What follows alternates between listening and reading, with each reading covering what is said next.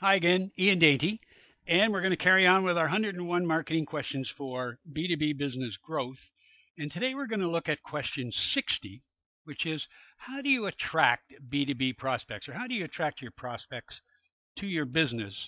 And then from there, how do you make them buy, of course. But the first thing we're going to look at is how do you get them? How do you get them in the door? How do you get them to notice you?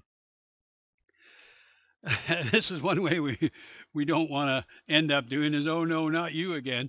Always standing there, always trying to sell, always asking. I'm going to talk about giving, but I'm not going to do that today. I just want to look at the different methods involved.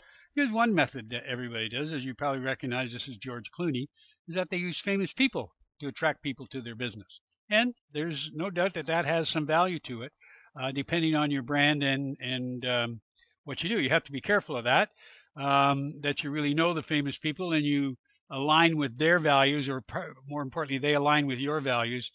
Tiger Woods is a good example of how that went awry. So it's just not what they do, it's who they are too. That's important to your business. So you've got to be careful about that. But a lot of people like to see attractive people, men and women. And if they're famous to help build your brand, then that could be a way of doing it. Here's one way of doing it. Attract tactics, your best prospects find you. So I'm going to talk about that as we move through, not this video, but other videos about attracting and who your best prospects are. But this is one way of doing it. Of course, this is done through the internet, and I'm really going to spend some time on that in later videos. But what you want to do is, how do you get prospects? So how do you attract B2B clients? Well, one way is still referrals. And a lot of us don't do that, first of all, at all. And most people don't do it very well.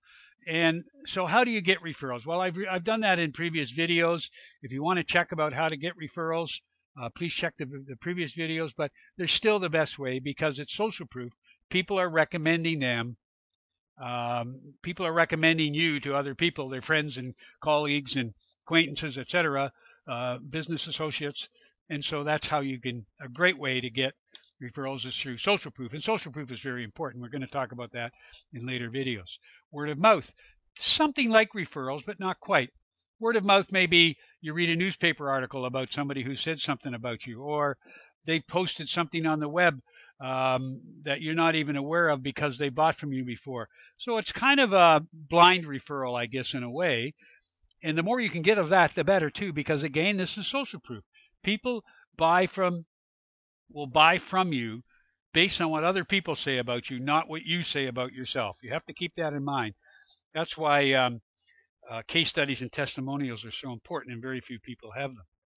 So most people look at two types of marketing. One is outbound or push marketing, which is I'm going to push my product onto you. I'm going to tell you about my product. I'm going to tell you about what it can do for you, and that's push marketing. Okay, such things as emails, letters, direct response marketing, or sending letters out to people, postcards, standing on a street corner. I mean, they're all outbound or push marketing. Here I am, buy from me, and or I'm going to tell you about me. So, and it's still effective. Don't get me wrong; these things are still effective. A lot of people are now going back to mail, although it's expensive, but very few people are using it. And if you get something in the mail, there's probably a better chance of somebody reading it than an email. So they still work. The other one is inbound marketing, which I'm going to spend time on in other videos, which of course is people find you.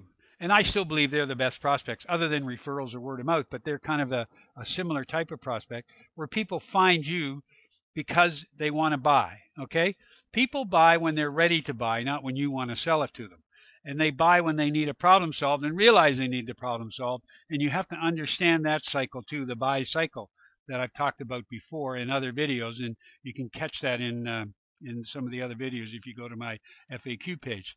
So that's inbound or pull marketing. The real key is what I mentioned. Clients buy when they're ready, not when you're ready. You can agitate their problem. You can show them what can happen if they don't solve that problem, and some of the consequences that can happen.